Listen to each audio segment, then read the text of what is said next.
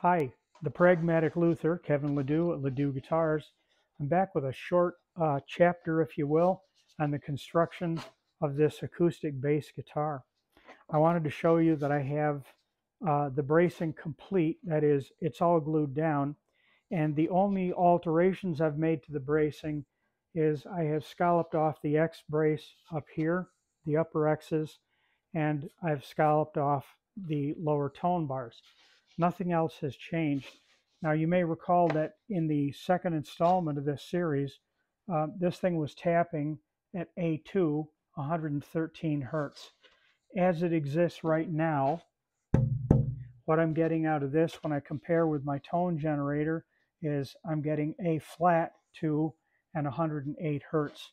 So the pitch is dropping as I'm making little changes here, which I think is good. One person put in the suggestions that I was aiming, in his or her opinion, at a final response here of right around 100 hertz. And I don't know that that is really good advice, but it made sense to me, and I appreciate that suggestion from the person that made it. So I thought, I guess I'm going to try for that. So that's where we stand now, and I think it's sounding pretty good. I don't recall also if I mentioned, but rather than two finger braces here away from the lower X, I've eliminated one and put just one in the visual center as far as I can tell. And I also placed this brace up here at the corner of the bridge because I wanted to have physical strength also. I wanted to resist a little bit of the torquing of the bridge. As you look at the top this way, that bridge is going to torque, and we want to keep it from pushing down and distorting this area. So that's why that brace is where it is.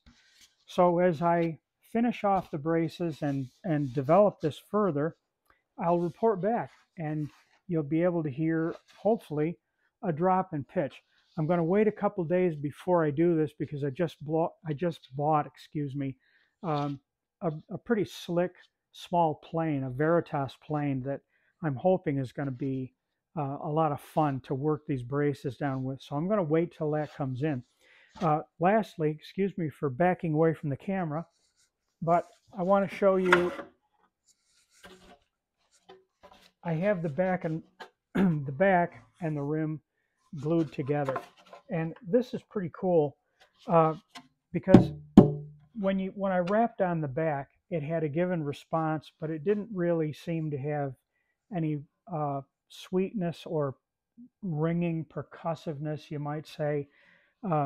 It's not that it sounded bad, but it was as if something was lacking. And what's really interesting is that when you tap on it with that rim on it, it's almost like it's got a megaphone to speak through, and it's changed the ring and the resonance of it. So things are starting to look, or at least sound to me, very positive. So that's where we are so far. Thanks for watching this, and I'll be back in another few days with another report on what we've got with this bass guitar. Thanks again for watching.